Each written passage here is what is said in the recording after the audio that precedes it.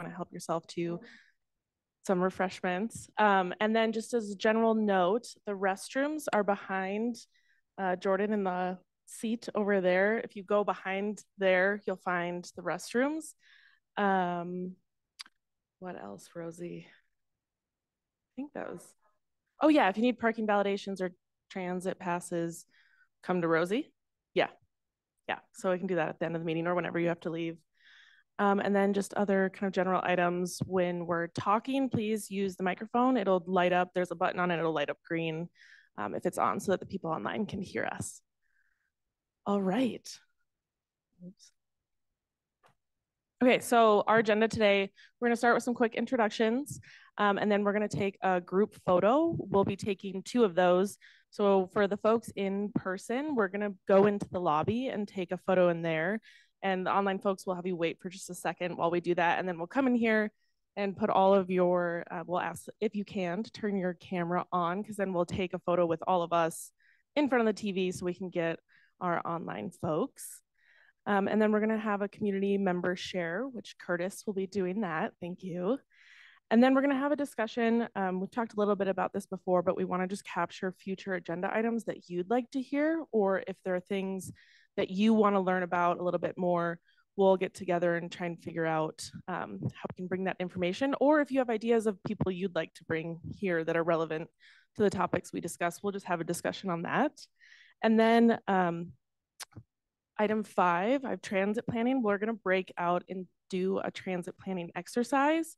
So we'll roll out some maps. And then for the folks online, we have a concept board. And so we'll have an online version for you that we'll kind of break out into little groups. And then so we'll do that. And then we'll come back together and kind of share our findings from that. And then we'll just have the last few minutes for open discussion announcements from our members. And then we'll adjourn. Okay, so I stop sharing. So we'll do introductions. So I'm Lauren Victor. I'm a long-range transit planner here at WFRC. Hi, I'm Jay Musqueda. I'm also a long-range transit planner at WFRC. Hi, everyone. I'm Stephen Richardson, community member Ogden, as well as a Weber State employee. Thanks. Hello, I'm Braden Pease. I'm a community member of Salt Lake City. Hi, I'm Alex Boehm. I'm with UTA Planning.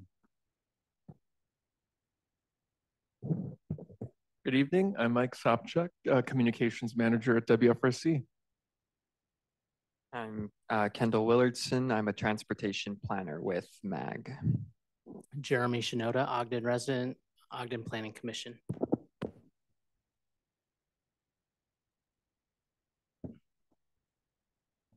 Okay, here we go. Carolyn Halskin, Salt Lake City. Sarah Cody, community member, Cottonwood Heights. Hi, everybody. Leah Baez, community member, Mill Creek, and also policy director with Promise Partnership Utah.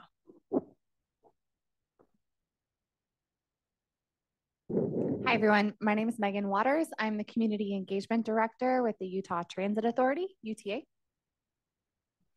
Hi, I'm Olivia Bonds, a strategic planner over at UTA. Tara Rollins with the Utah Housing Coalition. I'm Mike Christensen with the Utah Rail Passengers Association and I'm also a member of Salt Lake City's Planning Commission. Curtis Herring, Executive Director of the Utah Transit Riders Union. Rosie Hernandez, Wasatch Front Regional Council. Toya. Hi, I'm Toya Jules, a community member, Salt Lake City, and founder of Village Tree Health. Thanks. And Zuri? Hi, I'm Zuri Garcia, and I'm a resident in Davis County. Wonderful. And I think you can. Sorry, Shauna Meekan, Mountain Land Association of Governments, which is like WFRC, but in Utah County area. Wonderful. And then I think the rest online are people here. So we are good to go. So thanks everyone for being here. We're going to quickly jump into our group photos. So for the folks online, sorry for just a second, we're gonna go into the lobby to take a photo, and then we'll be right back to take a photo with you all online. So just hold for now. Thanks.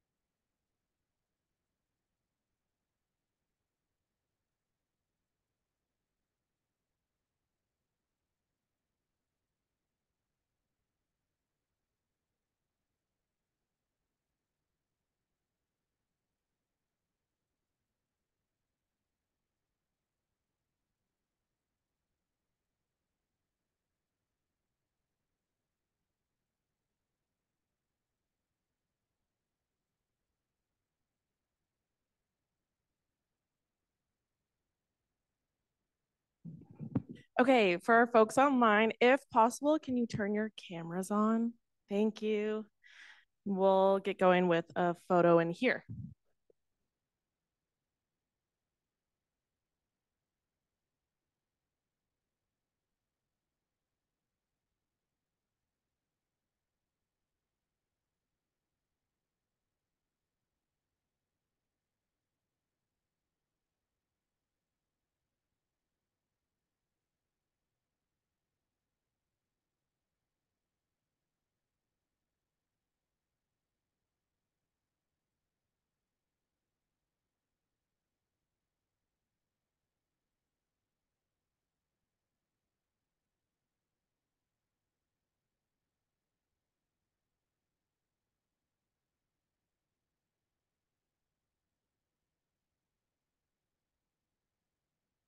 Sorry, we're trying to hide the people that are duplicates.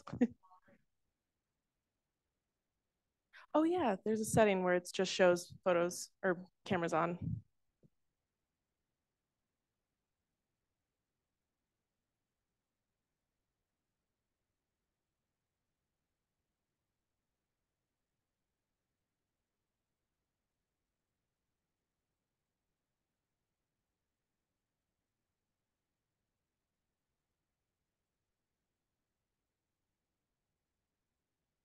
hide my microphone behind you so I can tell them to smile. All right, smile.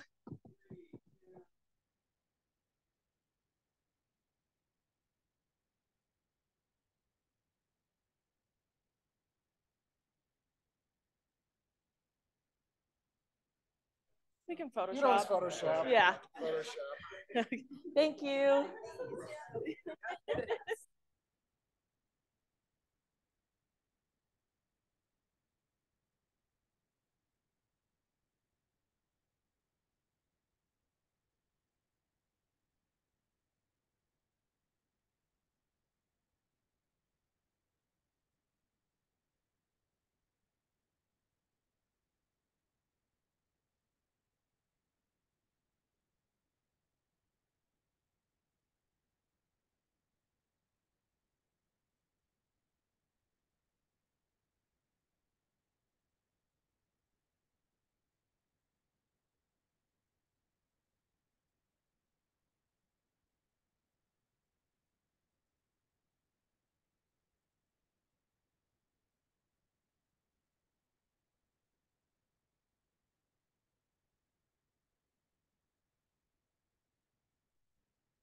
Okay.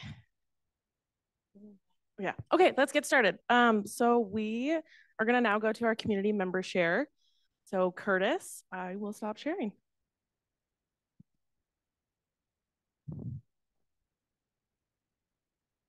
All right. If you want to go ahead and allow me to share my screen, that'd be great. Let me get there. Joys of technology.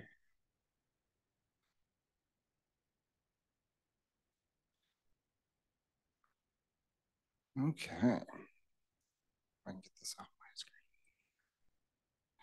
All right. Well, so yes. So I'm here to present today about the Utah Transit Riders Union.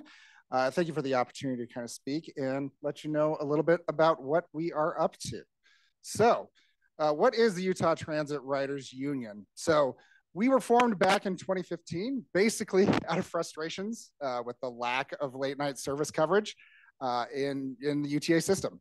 We since expanded, and our mission is now to serve transit riders statewide, seeking to solve problems with the systems both large and small. Our first initiative was actually a 7-day challenge where we asked policymakers to ride the systems that they were making decisions on. We welcome all. We welcome all social, cultural, and economic backgrounds, people who take transit out of necessity, convenience, or just out of the common good because they want to do it. We welcome those who ride daily, occasionally, or who wish they could ride, but don't currently have access to the ability to ride transit. But overall, we advocate for a transit system both better today and in the future. We do have a statewide scope. We, as an organization, advocate for not only better transit between connecting Logan and St. George, but also just improving bus stops at your local stop. So let's talk about our mission. Ultimately, it is better transit for all. The Utah Transit Riders Union advocates for users statewide. We strive to make transit reliable, accessible, comfortable, efficient, and affordable for all. And most importantly, we want to make sure that we are creating a transit affirming culture. We want to make a culture where people look at transit and say, yes, this is something I want. This is something that is valuable in our community. So we do have currently a couple of initiatives that we are working on. The two big ones that we're working on are what we're calling the CAT initiative, the Community Advocacy Training for Transit initiative, and also Transit Imagined. So I want to start off by talking about the CAT initiative. The CAT initiative is working to increase community involvement and awareness by advocating for transit, by creating community-based trainings to discuss things like the history of transit in Utah, how zoning affects our lives, the roles communities, cities, and the state play in transportation and transportation decisions, and frankly, how people can play a deciding role in transit-related policy. We intend to make training possible in 15 communities across the Wasatch Front in our first round, in our first phase, all along the Wasatch Front. And we've targeted these communities based off of areas that are underserved by transit, either due to low or no access, either in terms of frequency or coverage, or because they're not providing as much service as they could for economic reasons. You can kind of see the map there. It spans from North Ogden all the way to Spanish Fork and Tooele to the university. Our other initiative is Transit Imagined. So Transit Imagined asks a simple question. What would it be like if 2.1 million Utahns stretching from Logan to Nephi, from Tooele to Heber, lived, worked, and played within 10 minutes of a walk to a bus, BRT, light rail, and our commuter rail line? Not dissimilar from the 2050 plan, but we want to take it a step further. We want it 15-minute service minimum. From 6 a.m. to 8 p.m., 20-minute service from 8 p.m., so on and so forth. And what if this service was 365 days a year? Is it ambitious? Absolutely it is. Is it going to be expensive? Absolutely it is. But we want to have that target. We want to have something to strive for, and we want to get people talking about it. And so we want to start coming up with the ideas, the plans, and what this would actually take to make this happen and make it a reality. So as far as some of the things that we are actually doing on the ground today, there's just a couple things that we are working on. One of the biggest things that we're focused on is our local chapters. UTRU very much is a bottom-up organization. We are founded by the people that take transit. And we want to hear from those people, and that's how we decide what we want to focus on. So we have local chapters as the bedrock of our organization. These chapters are based off of all sorts of different things. It can be based off of geography. So for example, we have a South Salt Lake and Sugar House organization. It can be based off of the system that they use. We are currently in the process of starting a Cache Valley union or chapter, excuse me, who is focused specifically on the Cache Valley transit system up there. We also can be based off of common interest. We have a UTRU students chapter, for example. And the idea is that these chapters are the ones that are actively engaging with their communities. They know the issues that are affecting them on the ground and filtering those ideas up to like the larger organization so that we can focus and go out and harass UTA from time to time or work with UTA, for example, on issues from time to time. But ultimately, that's where it comes from. We also want to create a space where people feel like they can engage more directly and in the public as far as what's going on. That's why we also have forums and project mappings on our website. So we've created forums posts where people can nerd out on our website and talk about transit projects and talk about hey, this is what I'm noticing in my area. This is what I would like to see in my area. So that A, we can collect that information and help pass it along, but B, also so that people feel like they are creating that transit affirming culture. Also, oftentimes, you know, we talk about engagement in this room, but we also talk about engagement in general and how can we bring more of that. So we've started to incorporate project mapping, and we actually have a map of every single project that we are aware of that is transit related. And so people can go there and say, oh, this is going on in my area. Here's how I can actually access that website, access that information, and get to the public comment section, for example, of those websites so that we can make it easier for people to actually know what's going on in their communities. And then finally, this one's more of a timely portion of our slide, but we also do have board membership that is coming up actually in 2 weeks or a week and a half. We will be holding our annual convention. So if anybody in the room is interested, we are holding nominations right now until next Monday. So if anybody is interested in sitting on our board, we are taking nominations for people to sit on our board to help guide us for the next 2 years. All are welcome, but we do specifically want to encourage women, minorities, and those outside of Salt Lake County to apply. We think it's extremely important that we get a diverse membership on our board because it's a diverse membership as far as people who ride transit. And so we don't just be a bunch of old white guys driving around or riding around talking about what we want to see. So those are just some of the things that we're working on. We do pride ourselves in trying to become available and open for everybody. Here's just a couple of the ways that you can get a hold of us. We do try to have a pretty good online engagement. But yeah, in short, that's some of the things that UTRU is working on. If you have any questions, I can certainly answer them now. Otherwise, yeah, that's how you can get a hold of us. Cool. Wonderful. Thanks for sharing. Any questions? Absolutely. Okay. Perfect.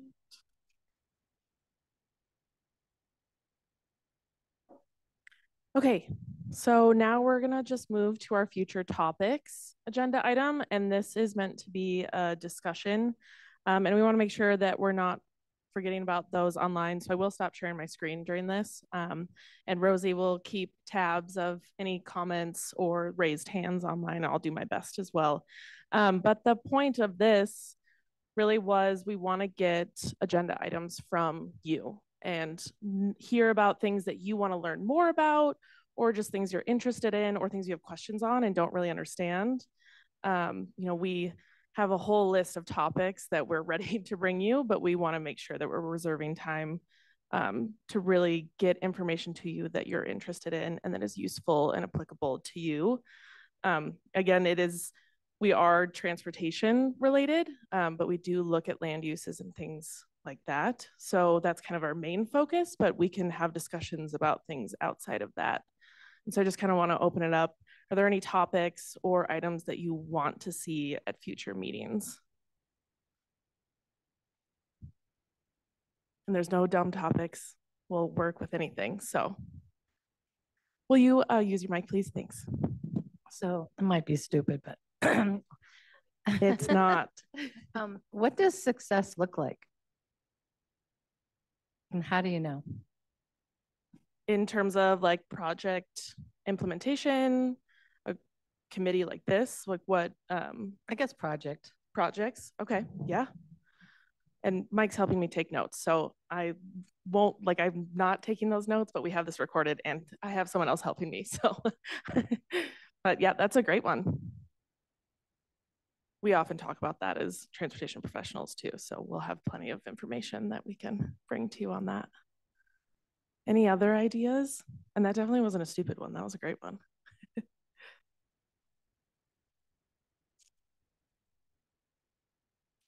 Oh, again.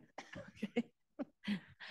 So Curtis brought up how frequent services. Is that a topic that we could talk about too, in terms of having a better understanding? Because I think a lot of people don't take it because it's not consistent. Yeah, that's a great topic. I think also, and now I'm going to sound maybe stupid to Tara because I'm going to talk about housing and I don't know what I'm talking about, but maybe related to development and how we're developing communities that are accessible and mobile in terms of transportation, transit, but also just like how they're built intentionally so people can get around locally. Yeah, we can look at maybe like our transit oriented communities team at UTA, and yeah, that's a great topic.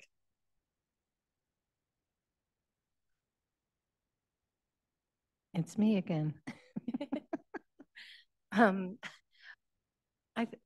not sure, but I'd like to, see some new numbers about how much it costs to have a car, driven to spend, and what that looks like.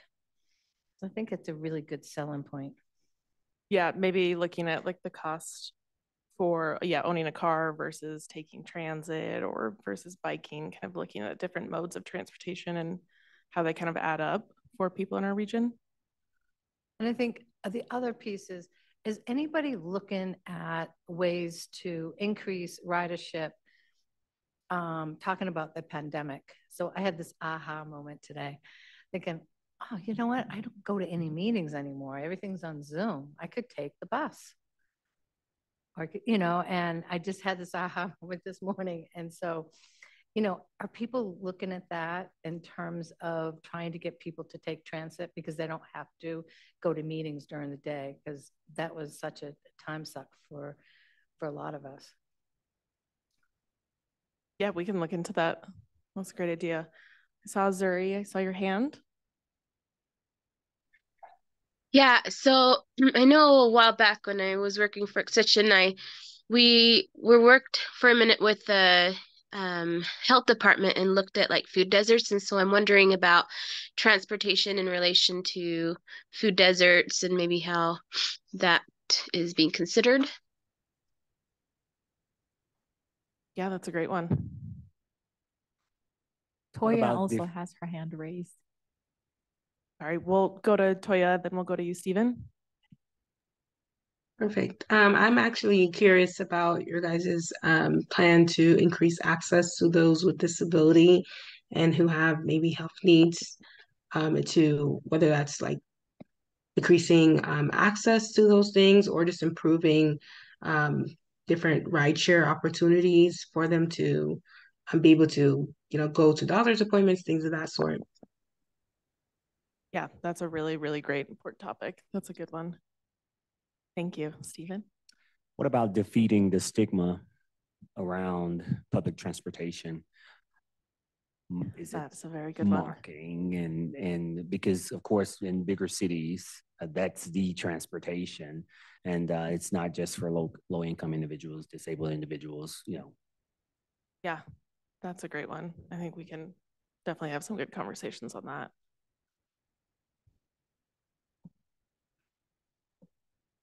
Hello. What about working with employers to provide like affordable transit passes, like around the valley? Like working with Adobe, working with the Silicon Slopes, working with nonprofits and other organizations to provide like a low cost or no cost to employees. And yeah, I know UTA does some really good work on fair passes and things like that, but I think we can then have a conversation also about potential future opportunities and different partnerships that we can look beyond what is currently in place. That's a good one. I'd like to tag on to that. So my thought too, I went online to see how much it was because I didn't really know.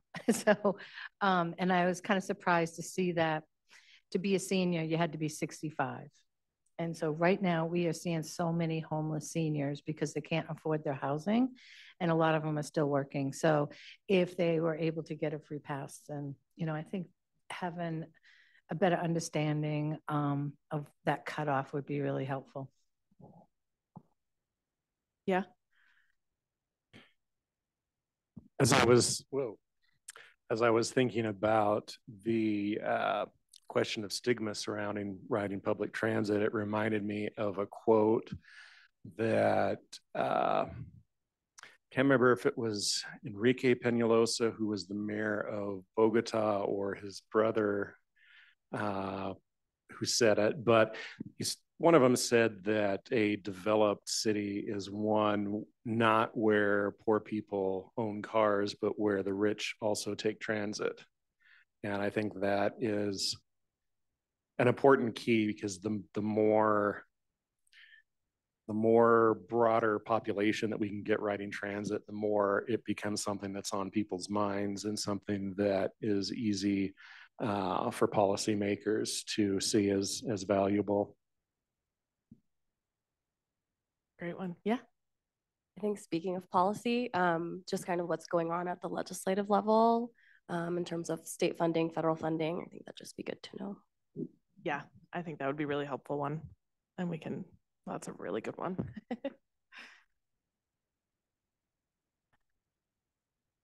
Any other thoughts? So I went to an event this morning. That's what got me thinking about the passes and stuff. So they had a really good panel on that. They had state, federal, regional, and they talked about money. It was good. What meeting was that at? Wheels and Heels. Okay. That wasn't the official title, but that's what it came out. Love that. Any other thoughts?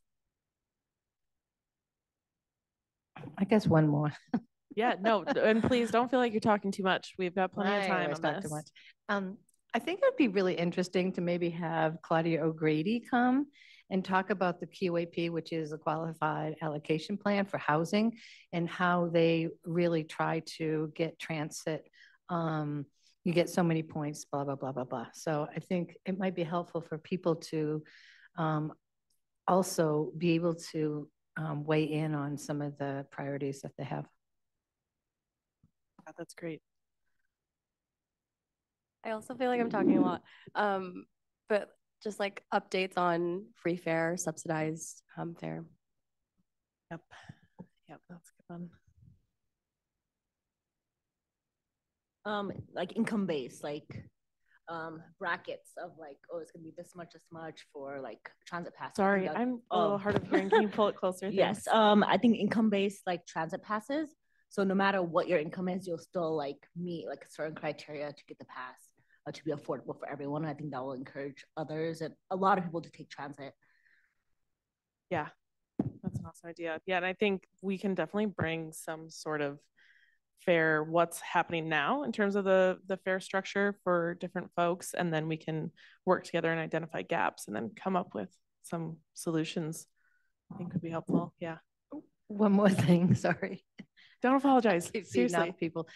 I really think last year, they were pushing to have free fare, and so maybe that's something that this group could, be engaged in and help with that situation.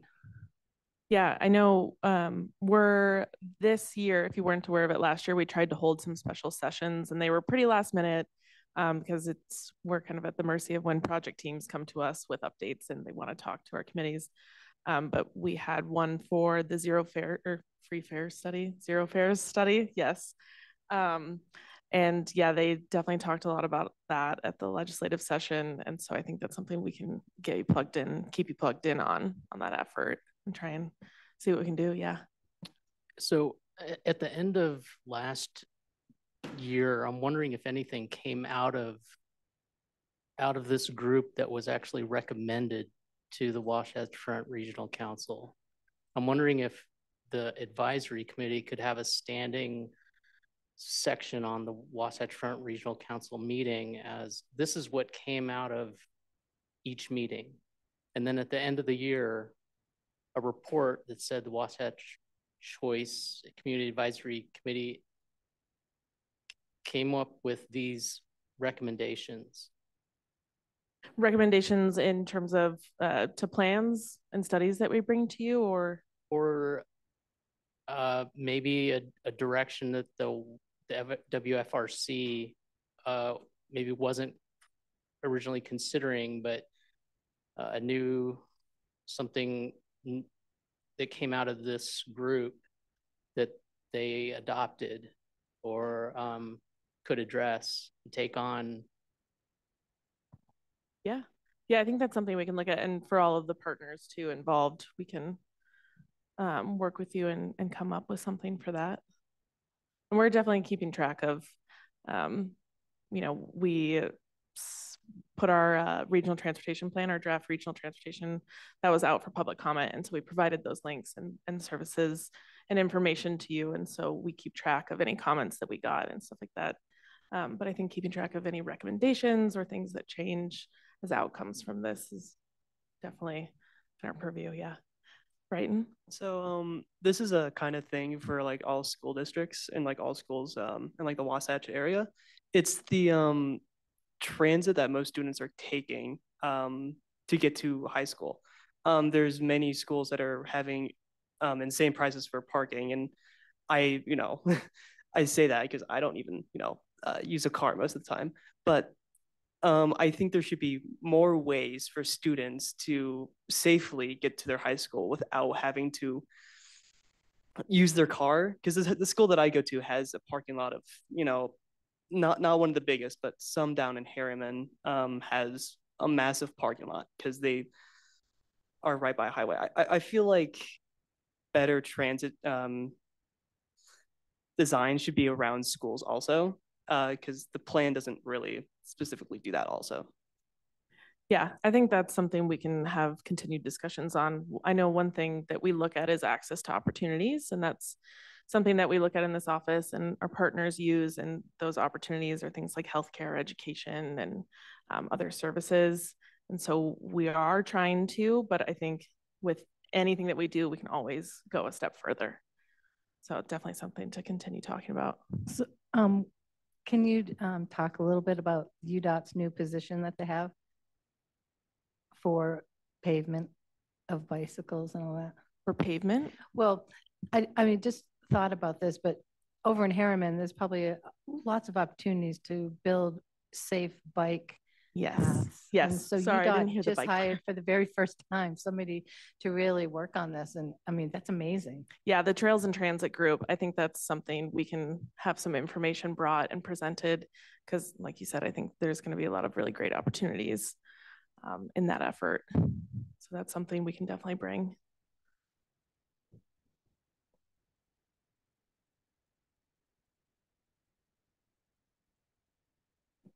Any other thoughts, questions? I will want to get an update on the frequency, if there's any consideration for more frequency from the airport due to late flights and all, because there's on transit. Because I think the train leaves 11:10 or something like is the last train, but what about the late arriving flights? Right. If we're not going to increase frequency with the buses and the tracks until 2030, what about the airport? Is there a way to operating for hours? that particular line to be first, to have priority? I'm not sure if UTA can address that. Yeah, I think that's something we can pull together some information and chat about that. Okay. Yeah. And speaking of the airport, it's not just people that are flying that are going to the airport, but the airport is also a major employer. And it would be like the airport would be able to reduce a lot of the parking spaces that it needs for employees if the TRAX line was running closer to 24 hours a day. Yep. Good one. Any other topics?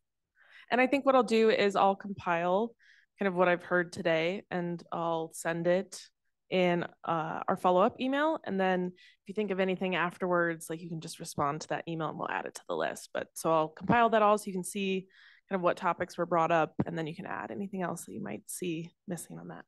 And maybe Lauren, it's not, there's a lot of UTA people here. We hear the UTA topics, the transit topics. And so I'm sure in your list, we may interpret things in one way or bucket things. And so maybe before those meetings, we can just make sure we're capturing to what everyone wants to hear before we bring it, to just make sure we have the right people and the right information, because there was a lot there. Great suggestions.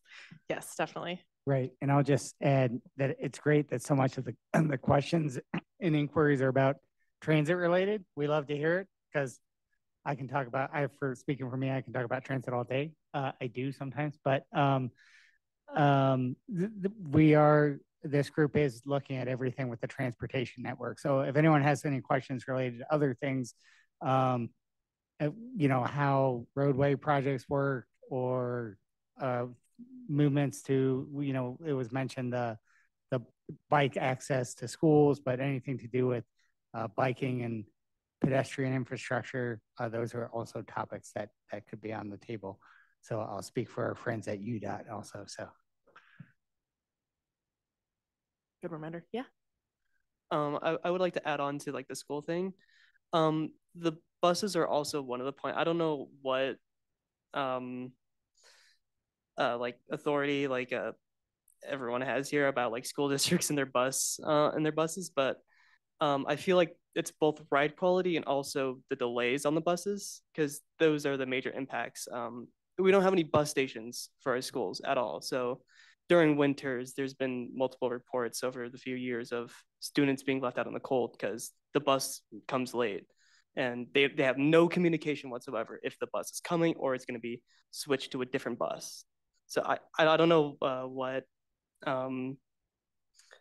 is able to be done about that, like in this a committee, but that's just like one thing that I have. Yeah, well, one other component that I think is really cool about this committee is that there's connections that are made. So just because we don't talk about it in a meeting doesn't necessarily mean you can't reach out to one of us and we can have other conversations. Granted, we want to make sure that we're having all those conversations so everyone has the same information, is in the loop. But if there's side conversations or specific questions you have on different topics, get connected with one of us. You can ask that. And, if you get connected with me and it's not something I can answer, I'll make sure that I connect you with someone who's more well-versed on the topic. So use us as a resource. Okay, speaking of UDOT, so the lighting along some of those major thoroughfares, such as 89, I think that's correct highway going up into South Ogden. So if you're going to have signs that say, watch out for the animals, you know, why are you going to have a very long stretch of darkness? I think that should be key. If you're going to have the new paved roads, new constructed roads, lighting needs to be priority. It's a safety issue. So yeah, I was just going to bring that back to safety. I think we could have a roadway safety conversation in kind of how we plan and how we construct our roadways. Exactly.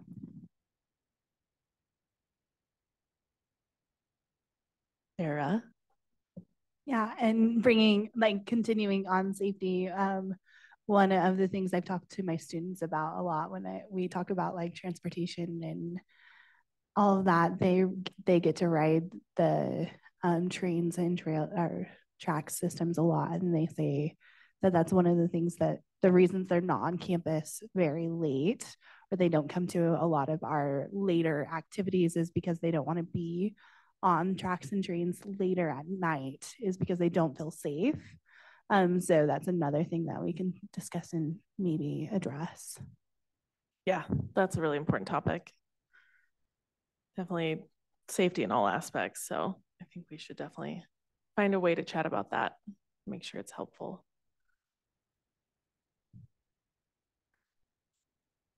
Any other notes? Okay, well, I think we'll move on for now, but like I mentioned, I'll compile what we've talked about into kind of a list, and we'll share that in the follow-up email so you can review that, and you can add if there's any gaps or things you forgot about. Okay, so now we are going to move to our exercise, and I am going to pass it off to Alex, who's going to kind of introduce the topic, and then we'll go over directions, and then our staff will help set up the tables, and we'll get ready for this exercise. Thanks, Lauren. Okay, so we're going to do a little service planning exercise and just going to give a little brief intro to get some context to it. So, you know, one thing that people ask a lot is what do you need to have more ridership on your service? Or sometimes I see the buses aren't full or whatever it is. You know, there was a question about, you know, post-pandemic service, all those other kind of things. So when we think about what makes ridership successful, it's really all these things are about land use. So you need density. The more you have people and jobs close to stations and stops, the more likely it is for people to be able to use that. But it's not just density. So I will say what often happens when we're thinking about planning, people remember this part, right? They're like, we've got a lot of people. There's a lot of people in this community, but there's other pieces to land use that are also as important. The ability to draw a straight line for a route, right? So what often happens is routes might sometimes start as a straight line, but then somebody comes in and they say, well, you know, this big shopping mall just opened and it's the door is a mile away from the road. And so can you deviate the service, take the service off route? You know, a lot of schools and institutions, hospitals are sometimes a challenge because they both are serving folks with a lot of mobility needs. And they also, if you look at what they look like, they're often a big tower in the middle of a parking lot set way back from the road. So then they're like, well, of course, you know, you care about, you know, disabled veterans or whoever it is, you need to take this service and go half a mile across this parking lot and go to the front door. And then, you know, you've got scattered communities around. When you have that sort of thing, if you're going from the left end of the line to the right end of the line, it's a bad trip for you, right? Because your trip that would have been 20 minutes in a car now takes 2 hours in a bus because you're weaving all around. Proximity, we have a lot of this here. where there's pockets of development, but there's nothing anywhere near it. I don't want to, I'm not going to call out any place in particular, but some of us could probably think of places where there's a new development, greenfield development it's developers love it. There's nothing there. It's right by the mountains or something, but there's nothing, it's not near anything. And then they have this huge development and they say, of course we need transit service, right?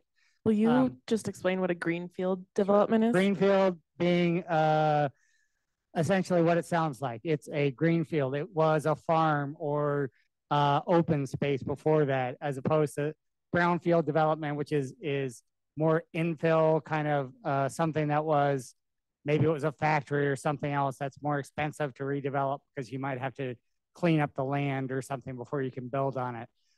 Greenfield areas are often less expensive also because they are farther away from things.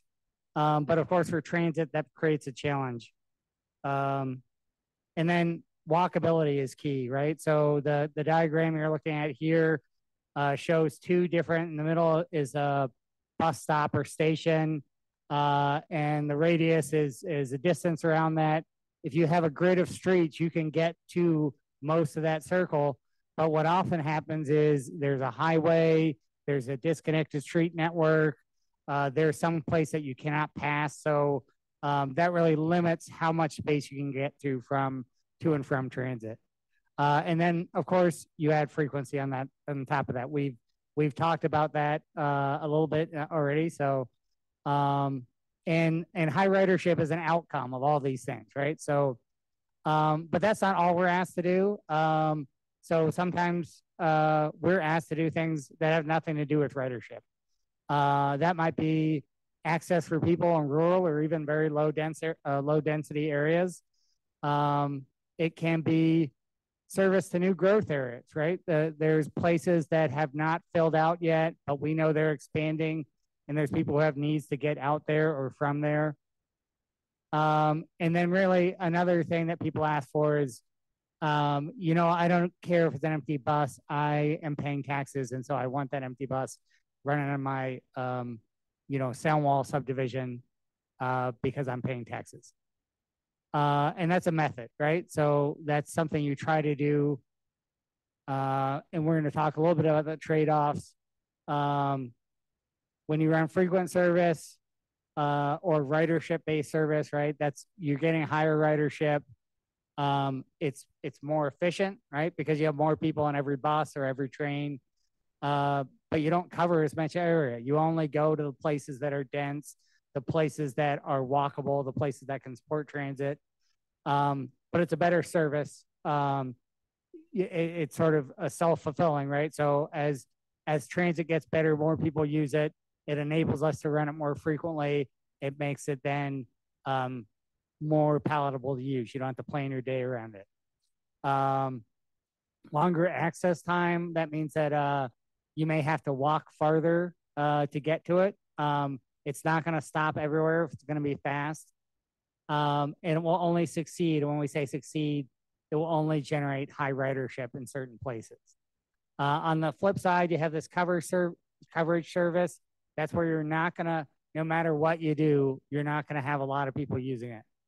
You're going to have a higher cost for everybody that you do pick up. But you will cover more area, right? You'll cover a lot more areas that you don't get to. You're going to have longer wait times because as you meander around a suburban neighborhood without sidewalks, not many people are going to use it. So it's hard for us to justify having a lot of service out there. On the flip side, it increases access. You get closer to more things. And it can work anywhere but it depends on what your definition of success is. If your definition is to have some level of transit service near everybody, right, you really focus on coverage. And with that, any questions before we move into the actual transit planning activity where you all will get the opportunity to make decisions in the town of Pleasant Mountain Fork. And let's, should we go ahead and put the maps out on the table so folks can see them? So we're gonna grab those, and then for folks online, we will be sharing a concept board, which will have the same map. And in lieu of physical string or tape things, you will have little online tapes that you can put on. So as you look at the maps, there's darker areas that indicate there's more jobs and people. And the blue and purple areas can indicate special use areas. And the gray lines, which are in a grid, which we may all be familiar with since we live in Utah, where we love grids. And the gray lines are the roads. So you want to have your transit service operate on the road. And you will get 10 segments that each represent a transit line. The red lines are really good 15-minute service. The blue lines are 30-minute service, and the green line comes once an hour. And once again, you'll see that with the same dollar amount. So what this represents essentially is your budget to operate service. The more frequent it is, the less distance you can cover, and the less frequent it is, the more distance you can cover. And we will walk around as you're working on this, and you can exchange any string for a different color string, but you have to end up with the same amount of strings at the end. And then just a quick wonky note, if you look at the screen, a transit route can't hit a T and go two different directions.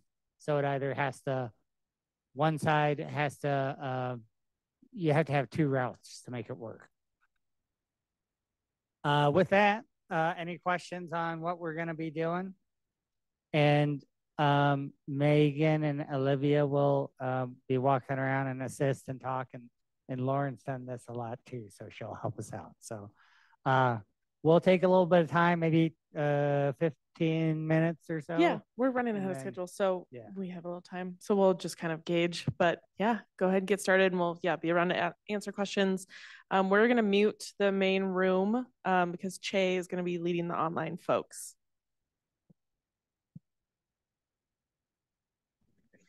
All right, how are you guys doing? Doing good. Good. I am going to share my screen and then we can get going.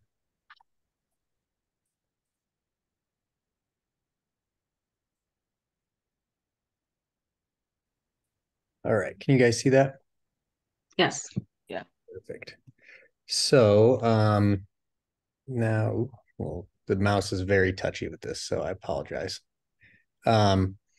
So you guys got kind of the basic gist of it. And what we'll do is you guys can kind of talk amongst yourselves and figure out exactly how you want, where you want to put things. And then I will go ahead and drag and drop different items, so we can take, if you wanted this 15-minute service, we can put it, wherever you guys want it. But the one thing I can also do is we can basically like extend and like elbow it out so that not everything just has to be in a straight line, because that's not exactly how transit works. So and then basically your starting service that they give you is you'll get these 10 segments here, but you can also trade different segments in. So if you wanted to take this 60-minute service or this 30-minute service, and you wanted to do 15-minute services, or, et cetera, then we can do it that way. And it's totally up to you guys, how you guys want to build this out. Mm-hmm. And I can zoom, if you need me to zoom in, let me get, that should be a little. Could you remind me what the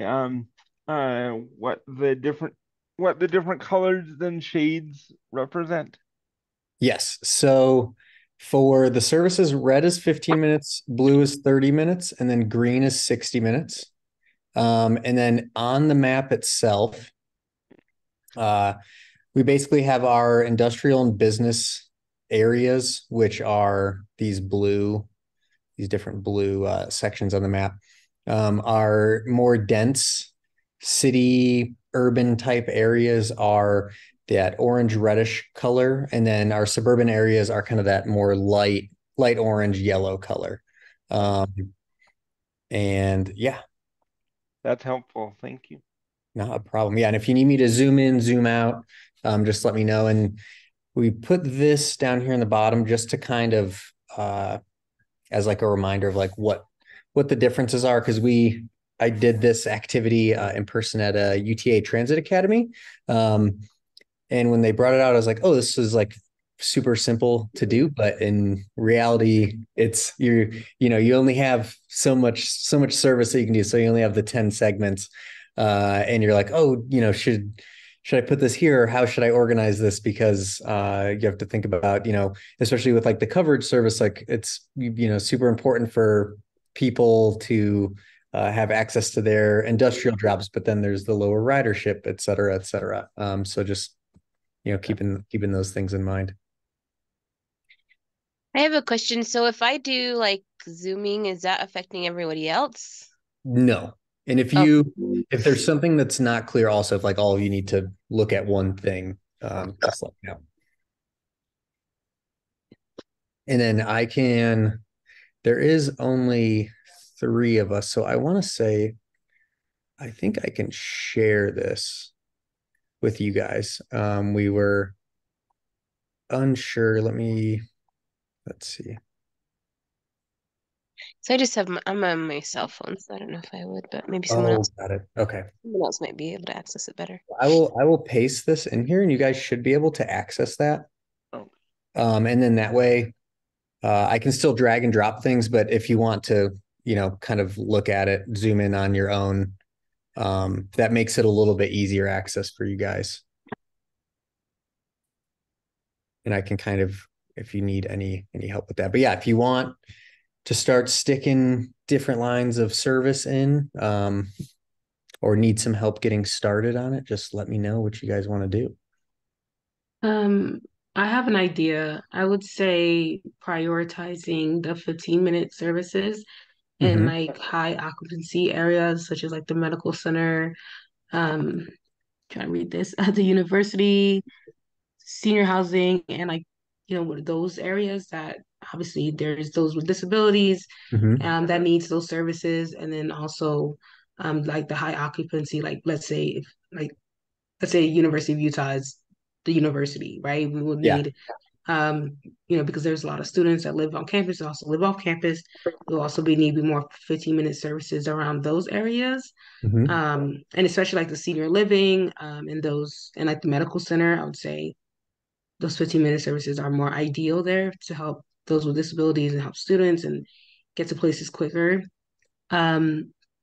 Places like the shopping center, Central Park, because obviously they're not technically necessities, such as like education and medical. I would say maybe a 30-minute or even a 60-minute in some of those areas, depending on which one it is. But that's just my suggestion. I think Okay, this place. are we talking just bus or potential for tracks as well?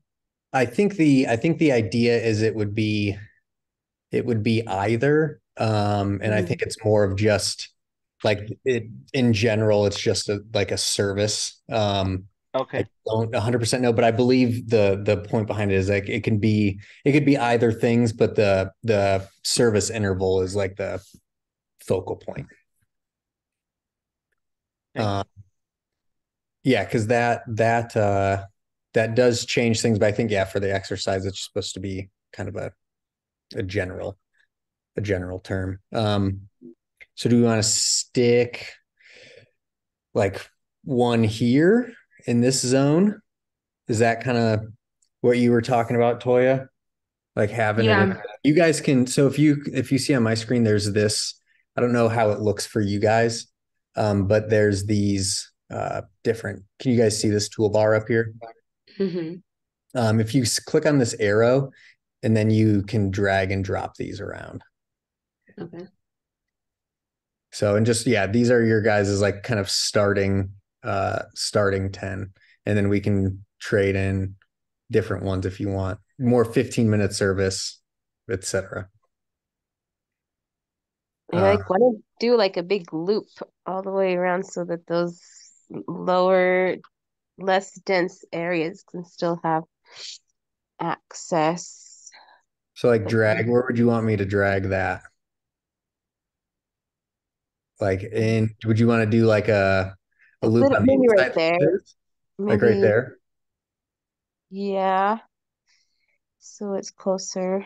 I know a lot of people, especially in those kind of like urban, not urban, but like suburban areas, like really take transit for to like come into the city. So definitely want to have, or like, you guys could let me know what your thoughts are, but some, like you mentioned, some access there as well, to like maybe like a 30-minute service as well in some of those areas. I mean, we can take this line, and it doesn't necessarily have to be this way. We can make it, we can move this around. So if you wanted, let's say, I don't know, like something more like maybe one of the ends going into the industrial, that bottom industrial. Yeah, so we can almost take this, put that there. And then you can always take it like, no, not like that. Yeah, we can do something along those lines. But yeah, if you guys, if it's easiest for me to drag and drop, that's fine. Where did you, let's see. So we have a 60-minute, and do you guys want to do a full loop around with that 60-minute service? Yeah, I feel like that would be ideal. Okay. Sorry, some of these I gotta bring. There we go. So we can take this line, it up. And then how do you guys want this connection to go? Where do you want it to go in at? Through the high?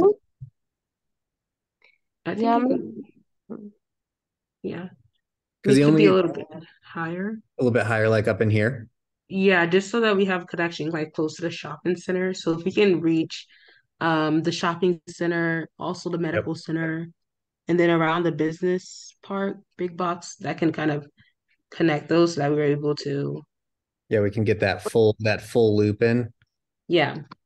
Just so that it hits some other places.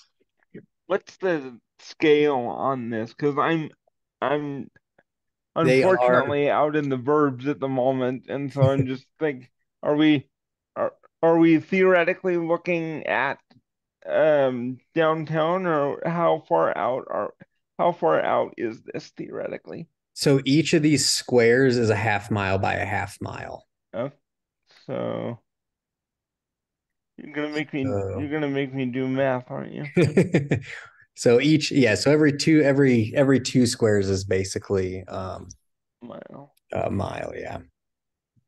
All right, then we can get this to go down. My other concern is like medical access to people also in the suburbs. So would we want to put like another like 15-30 minutes somewhere there to connect with the 60-minute service somehow? Yeah, like from here to, hold on, let me get this. Let's grab part of one of these.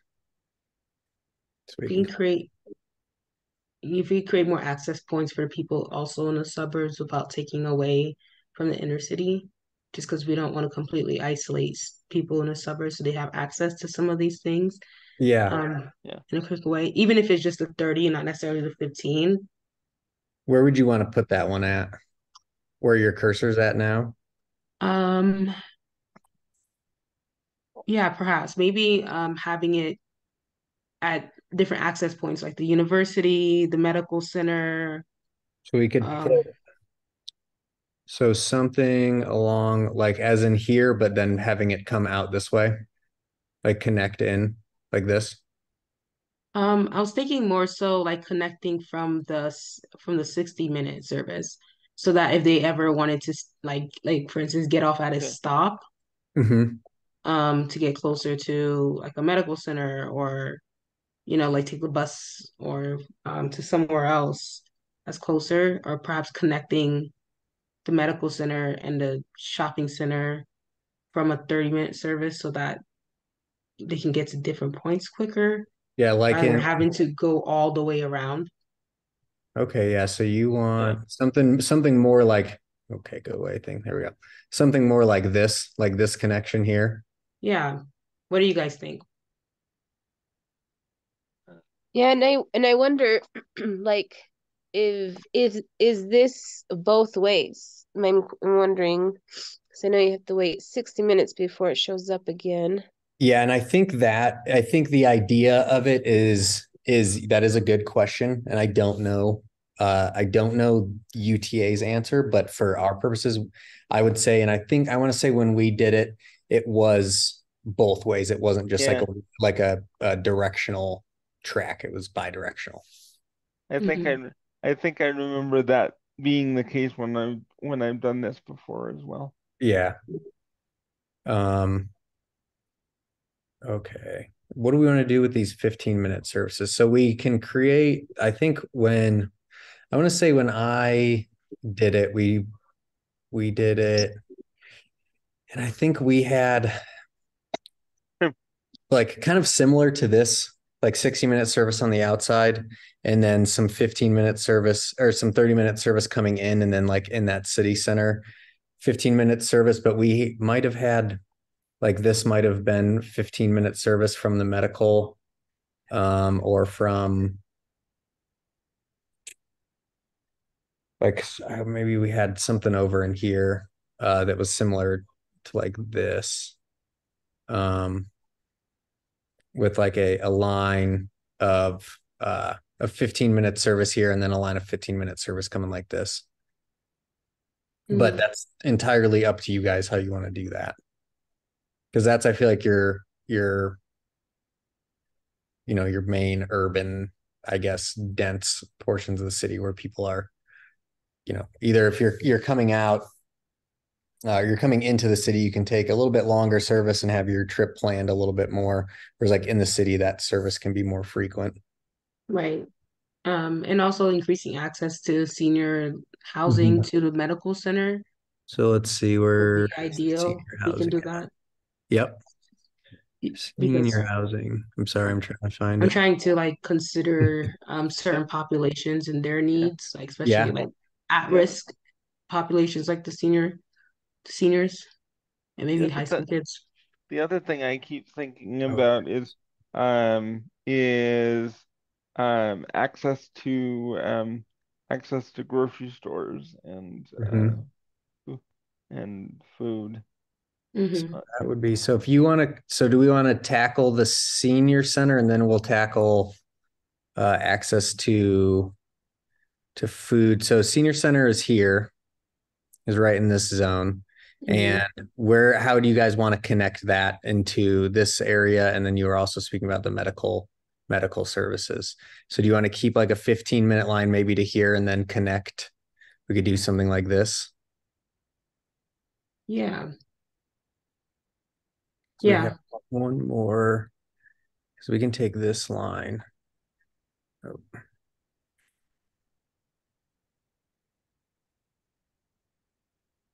There we go. Yeah, because then there is some access for seniors to get into the city center and to get to a medical areas.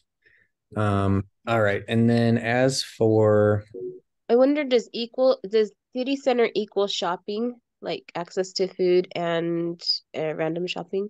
I would assume that it does. I don't think it's been clarified, but I guess if we're thinking of it, I mean, this isn't necessarily based off anything, but if we're thinking of it like, let's say it's Salt Lake City, then the answer would be yes, right? Because you'd have the grocery stores, places that you could fill a prescription, and then clothing, it's that type of thing, etc. Okay. Speaking of my grandma, she liked to go to the store. Yeah. Every day. Yeah, because that is a big one. I had lived in San Diego for 5 years, and we were pretty much there was 3 grocery stores within walking distance, which was something that was very nice, and we didn't even live in downtown. Yeah. So I know that is a big thing that I miss here. All right, where do we want to, we can take these and we can put these in, or we can trade these out if you guys want to do more 15 minutes. Okay, we're gonna wrap up in about 2 minutes. So finish your we gotta boards. we gotta we'll be all quick. come back together and kind of chat about what we did and the rationale behind it. Do we want to run? Because we can go all the way across business to business parts. Yeah, we could. Where do you guys want it, on this block here, or do you guys want to put it on this block? Because I guess this might have a little bit more access to, and we could create like a connection. Yeah.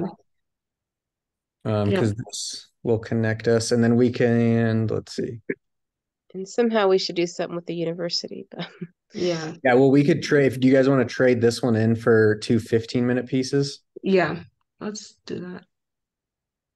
All right. And then where do we want to put 2 red lines at? Connecting to the universities, probably to the other red lines so that it can connect to the city center. All right, we'll extend this a little bit. And then do you want to do this line basically from the university down and create like a kind of loop right here? Or do we want to we could do like this, like an L almost? Hold on. Yeah, let's do an L. Yeah, let's do an L. We did like that. Yeah. You almost have a loop within. Right. Does that look good to you guys? Beautiful. We can only hope. Right. People like it. Yeah, it is tough when you're like looking at I don't know, all of the different considerations. Because the hard thing is you want this to have access, but you also need all these people to have access as well. And yeah, it is difficult. All right, I'm going to go into the other room, but I think I'll leave this up and I'll bring my computer in just in case. But then I believe Lauren will probably have one of all of you guys kind of make some comments on there. Perfect. Awesome. Thank you guys. I appreciate it. It was good participation. Thank you.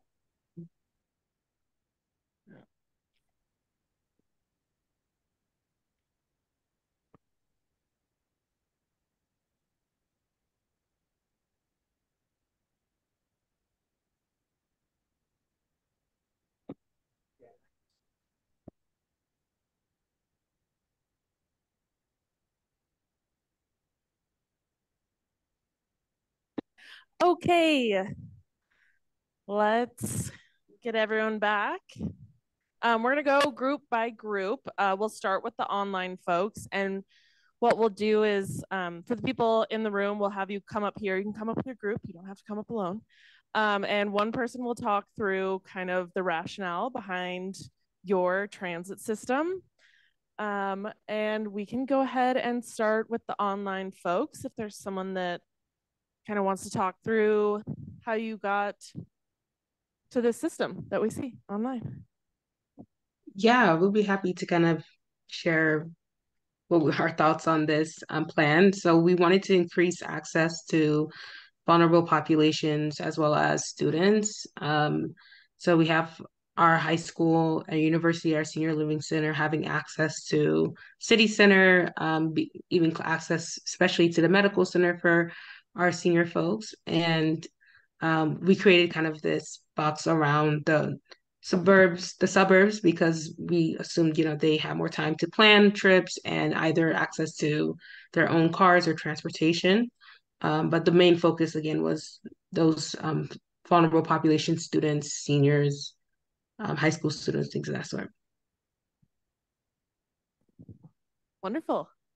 Okay, next we'll have Stephen and Brighton. Will you come up and bring your map? And I'll come up with you since I was with you both. Which one of you wants to hold it? Do you feel comfortable talking about the decisions? Okay, so our group wanted to make sure we focused on coverage. So if you can see how we're on the perimeter of most of the major spots, and we thought very carefully about how far, if we get to the edge of these developments and the warehouses, we still want those individuals to be able to walk to their places of employment. And so we try to come in closer as possible to the center of those destinations. And then the rapid, the 15-minute, I think it is, service is also around those vulnerable populations, as well as the schools. And the middle service, 30-minute service, I think we have toward the middle. Yes, coming through the middle. And we wanted to focus, make sure all of the lines connect at some point so that there will transfer. So we would not have to have much walking or any driving to the faster service. So if you take the longer route, you'll get to the faster service. So we tried to focus on coverage and get people to where they need to be. Okay. Let's have Curtis and Mike and Tara.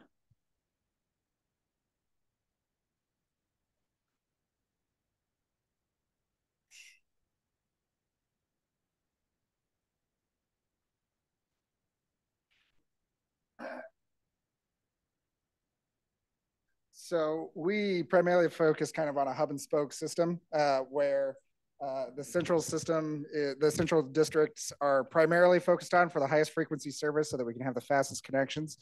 But also the 30-minute service, getting people mostly across through the densest portions of the city, so the highest density, while getting people from the universities and like senior housings to the hospital, we felt were particularly important, or the medical center, I should say. So at least providing some coverage through there. Otherwise, at least providing general coverage, the majority of the areas with general walkability. I mean, it's a quarter of a mile, so it's still quite a bit, but at least providing a circulator route through the outer suburbs so that people can at least connect to faster routes as much as possible. That was kind of our general thinking behind what we were doing. Yeah.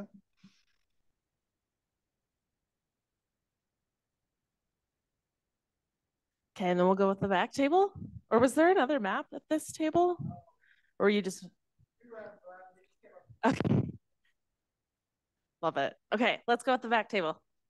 Come on up. You can all come up.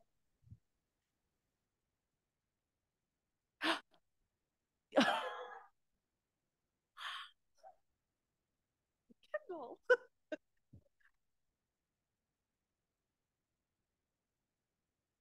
I can interpret it. I can take my best guess.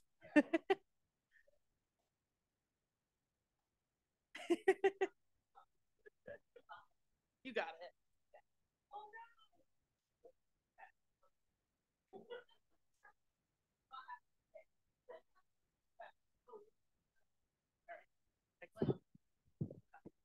So it was important for us that individuals went to all the different areas, like from high school to university to the medical center. It's convenient for them to get to.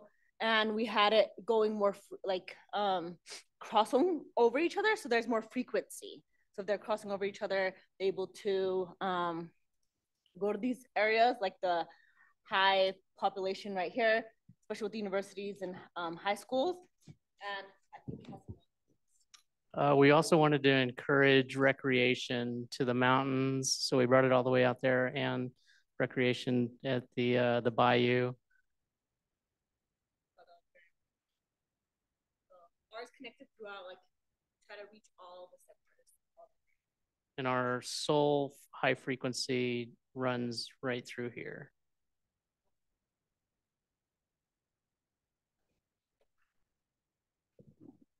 Sweet.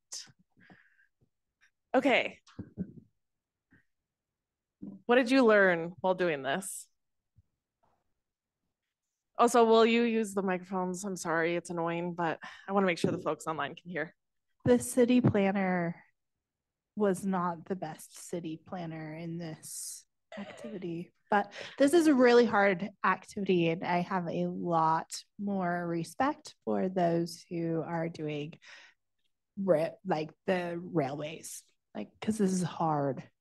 Yeah, it's hard, and there's so many things that go into it, so it's just, yeah. Anything else? We need to increase funding for transit. Yeah. Yep. Anyone online? It's okay if not. I'm not going to make you guys talk, but I like when you do. Okay.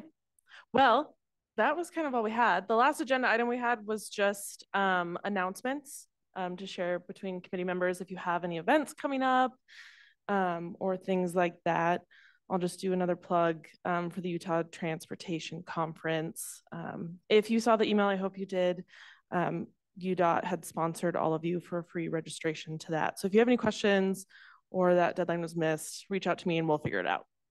But yeah, if there's any other, what?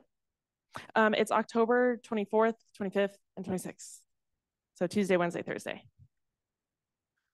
But yeah, if there's any member events coming up, please feel free to share them here. And then we'll also make sure that we share them in our follow-up email. Again, my center, Black Cultural Center, has a mixer. It's called the Mix Up. It's super fun. We start by doing icebreakers so that our students get a little bit more comfortable with traditional networking, and then we end with a traditional networking event so our professionals feel a little bit more comfortable with a networking event. That is October 19th. It is a Thursday, so if I'm wrong about the date, it is the Thursday closest to October 19th, and it will be at, we just changed the location. I will send you, Lauren, the information. We can send out that info. But it is super fun, and we're trying to just expose our students to all sorts of career opportunities so that they know what is out there. So anyone who is interested in coming, please, please, please come join me. I'd love to see you all there. Wonderful. Anyone online have any things they want to share? Okay. Oh, no. Okay. All right. Oh, yeah, Curtis. So yeah, just as I mentioned in my presentation, if anyone is interested in being on the U-Troop board, it just time commitment wise, there's one board meeting a month, about an hour. We just discuss how to improve transit across the state of Utah. We are taking applications for nominations until next Monday. So if you are interested or just have questions, please reach out to me. Information I'm sure will be available. So yeah, if you are interested, please reach out. Wonderful. Okay, well, we'll end a little early then. Not super early, sorry. Okay, thanks all for coming. And thanks to those online. Thanks for joining.